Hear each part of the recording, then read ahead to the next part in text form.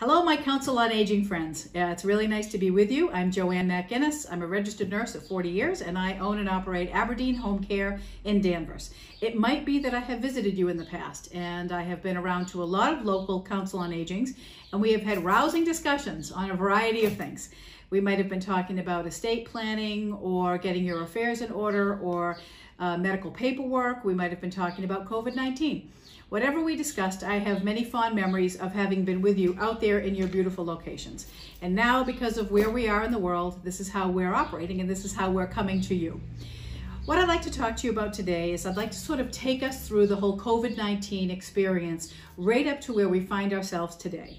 There's so much information out there. I'm sure you're getting it every day like I am from a wide variety of sources. Maybe you're getting it from news outlets, or you're watching medical programs, or you're listening to people on morning shows, and you're getting a lot of information, and quite honestly, some of it contradicts what you've been told by someone else. It makes it very difficult for us, the consumers of information, to know what's right. So today I want to bring sort of the facts to you. I want to tell you about where we are now. I'm speaking to you just before the 4th of July. I'm not sure when you might see this, but I think what I'm saying is going to hold true for quite some time. The realities of COVID-19 are that the United States has seen 2.5 million cases, and we are approaching 130,000 deaths. I did some statistics the other day to compare where we're at with various wars. World War I, II, and Vietnam, and the information is staggering. Of course, World War II had many more casualties, but that went on for 6 years. We're talking about 6 months. And so if you take that data about loss of life and you bring it to a 6-month period of time, we're way over the death limit for all of those world wars, all of those fatal catastrophes that we lived through. So you all know this is a very lethal, very intelligent virus that knows how to cling on to whatever gives it life and hang on to the very end. We've learned a lot in these past 6 months. We know how the virus is carried, we know how it infects, and we also know how to stay safe from it. So we've maybe stopped that craziness of washing our groceries and feeling as though we need to have gloves on whenever we leave the house. We are continuing to use our friend, the mask, showing support for my Red Sox. We're continuing to have our masks at the ready. We're continuing to have our hand sanitizer at the ready, and we're watching where we go. So the 3 W's that I always talk about are wash your hands, whether it's soap and water for 20 seconds, happy birthday times 2, with a lot of friction, whether it's hand sanitization with an alcohol-based product, washing your hands, wearing your mask, and watching where you go. There's a lot of risk as we go into the world. When we come into the indoors of the fall and the winter, that's our cold and flu season. Not because the cold weather brings it on. You know, you're not going to catch your death of pneumonia because you don't go outside with a jacket on. What you're going to do is catch your death of pneumonia by being indoors with no ventilation, breathing the air of someone who has pneumonia. Pneumonia is spread exactly the same way as the COVID-19 virus, on droplets that come out of our breath, whether we are talking, singing, shouting, talking loudly, laughing, coughing, sneezing. Anytime we're emitting with force any breath out of our airway, we are putting these molecules into the air. So now we know that that's a bigger concern for us than, oops, I touched this Kleenex box and someone else might have touched it, because the virus tends to not live on surfaces as long as we were originally told. Another important thing to know is the term viral load. So there are these individuals out there in the community called super spreaders, and we yet cannot identify them. As we begin to do contact tracing, and we find that, oh, the 10 people that were around Mary Smith, who lives in Wenham, all got COVID, Mary Smith may end up being a super spreader. We all remember Typhoid Mary. We remember that story from ages ago. So the same thing is holding true now for COVID-19. Watching where you're going and who you're with. This has everyone anxious because we're not sure where other people have been unless we ask them. It's perfectly okay to speak from your heart and say, I have underlying medical conditions that make me a little bit more at risk for COVID-19 perhaps than other people. So I'm taking extra precautions. I am using abundant caution in my interactions with people. So rather than point the finger and say, you need to wear a mask, I always think it's a good idea to go to yourself first and say, for my protection and yours, I'm wearing the mask. And it would be great if we could both do that. We've all had experiences either at the gas station, grocery store, bank, wherever we've been, and we can see a lot of this. The nose is hanging over the mask. I saw that today. I was on a Zoom with the director of a healthcare facility, and I saw this. At one point, all of these people were in a room, and I had to remind them they all had taken their masks off. I was on Zoom. I was at no risk, but they were. And I had to remind them to put their masks on, gently and kindly and for their own good. It's not just about my health. It's about my health and your health. It's about me and my neighbor. You know, let's take it back to Mr. Rogers. Good old Fred Rogers. Boy, what a visionary he was and continues to be in our hearts. But it's about our neighbor. It's about us and our neighbor. So the 3 W's are what is going to be in your chest pocket or your purse or your handbag or whatever it is you're carrying around. You're going to wear your mask, you're going to wash your hands, and you're going to watch where you go. Where is safe to go? You know, are you going to be invited to a backyard barbecue this summer? Are you having a family reunion of sorts? Maybe so. And how are you going to manage that? It's always okay for you to operate within your comfort level. You can talk to the host of this event long before you get there. Could I just hear about the seating arrangement? Could I hear about what you have planned for food? Please don't be insulted, but I'm taking extra caution, and if you don't mind, I'd like to bring my own food. I'd also like to bring my own chair. And I'm not going to sit in the neighbor's yard. I'll still sit in your yard, but I'm going to take some distance that makes me feel comfortable. If people come up close to me, I'd really like it if you, as the host, could ask them to wear their mask. I might not have my Red Sox on the whole time, but I will have my mask handy. And if someone approaches me and I feel the least little bit uncomfortable, I'm putting the mask on. It's not rude. It's not slamming the door on somebody. It's not making a political statement. All it's doing is protecting you and everyone else around you. It's really such a simple thing. So since I'm talking to elders, you know, people that are not so far from my own age, I want to share a little funny story that I saw on Facebook. Maybe some of you saw it. So there was an elderly woman, shall we say, with ample bosom. And we also in the field might call that a pendulous breast. And so you now all have that perfect vision of what I'm talking about. Do you remember Maxine? She was somebody from the 70s and 80s on greeting cards and so forth, kind of wild hair, and she had a crazy dog. So as this woman in the cartoon says, I'm not wearing my bra for my own comfort because quite frankly, it's uncomfortable. I'm wearing it for yours. And then at the next frame said, wear your mask. She kind of came on with that, you know, that Gray Panther look and said, wear your mask. Same kind of thing goes true. I also have another little visual for you when you see something like this. So there's a lot of nose breathing going on here and there's no protection whatsoever. So there was a little cartoon that also went around about this cute little toddler. Maybe he was a little over a year old, just walking, and he had his little pamper on, but his little urinary device was hanging out over his diaper. And the caption there was, this diaper is doing him no good, and neither is this mask. So 2 cute things for you to think about when you see people wearing the mask and you are alerted to the fact that that's not doing much good. You have 2 choices in that situation. You can address respectfully the other person, or you can walk away. It's up to you. The whole mask has become a political statement, and it's so unfortunate.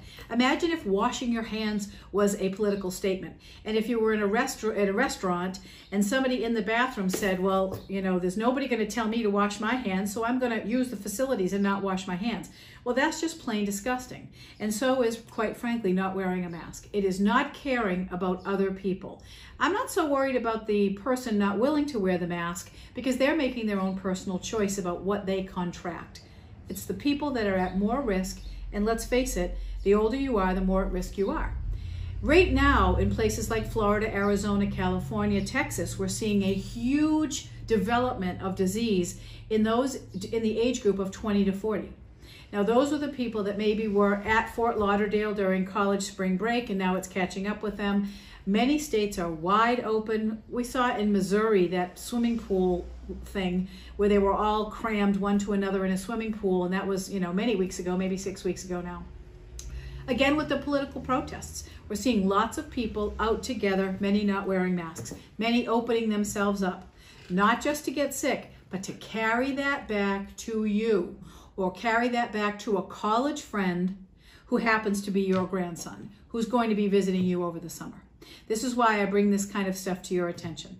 It's important for us to have a little levity about this because it's just quite frankly so serious that we would all be walking around like Eeyore from Winnie the Pooh, oh me, oh my, if we didn't find a little levity. Hence my reference to those cute little cartoon things.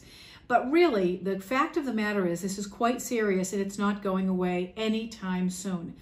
Boy, are we in Massachusetts so fortunate that we had very strict stay-in-place regulations, because the states that did not are now seeing what that has cost them. There has been a cost to their being open, and that cost is disease that's really climbing up the charts. 70% increases in those states that I have mentioned. Not long ago, perhaps just a few days ago now, and it might be longer by the time you see this film, Massachusetts enjoyed a zero-death day. A zero-death day has not happened. We went up to 25 deaths a day after, and our numbers are going to continue to go a little bit like a staircase and not, not like a ski slope. So don't be alarmed by that. We're looking at trending as far as these numbers are concerned. This stuff doesn't evaporate right away.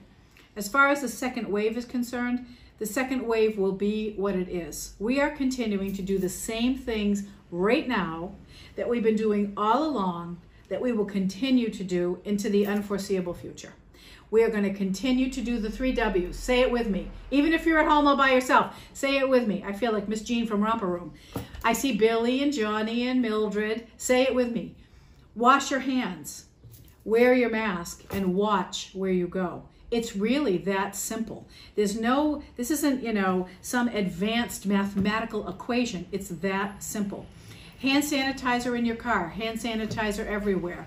If you're really afraid, wear a pair of gloves. Let's talk about being afraid. If you're really afraid, that's a terrible place to be, especially if you happen to be an elder who lives alone. Do not suffer in silence. Call your friends at the Council on Aging.